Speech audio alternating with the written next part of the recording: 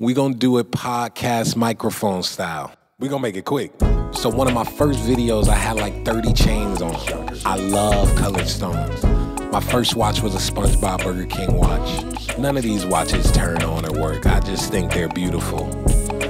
I got a library card for my 10th birthday, and that's when it started.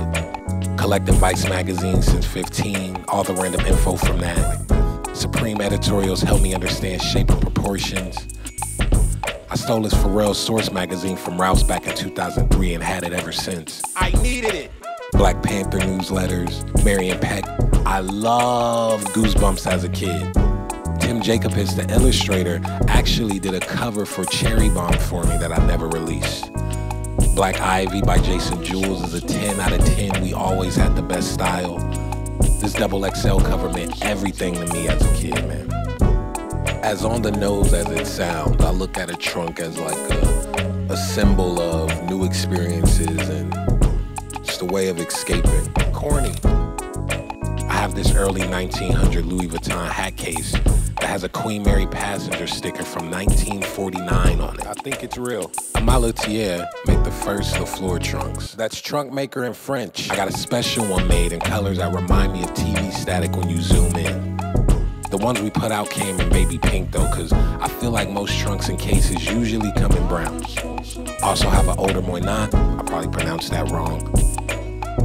I have a very special collection of pins, some brooches flooded in stone, some with clocks older than me on them.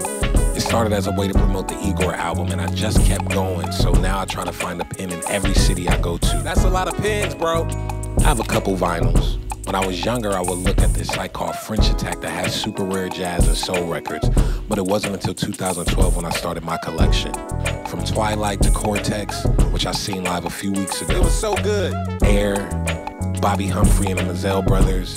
JK signed this for me out of nowhere. I love Jamiroquai so goddamn much. Thanks, JK.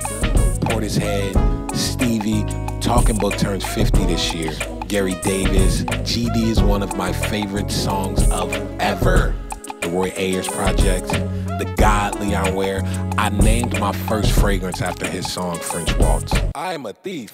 One of my earliest songs, Fucking Lame. I rap about a Beamer that I didn't have yet, cause I was in love with the E46 M3. Now I have a cool little fleet that I drive. Fiats, McLarens, Lancias, plural. As soon as I got my rolls, I went on a road trip to Utah in the snow.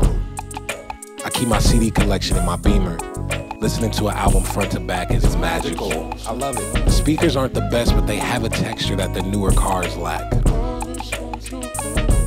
I keep a bottle of French Waltz in every car I have. The color palette of my M3 is one of my favorites, so I decided to get a bike to match. Me and SC decided to do a bike together. When the cool kids put Black Mags out, it gave us a new appreciation for something we mostly seen as transportation.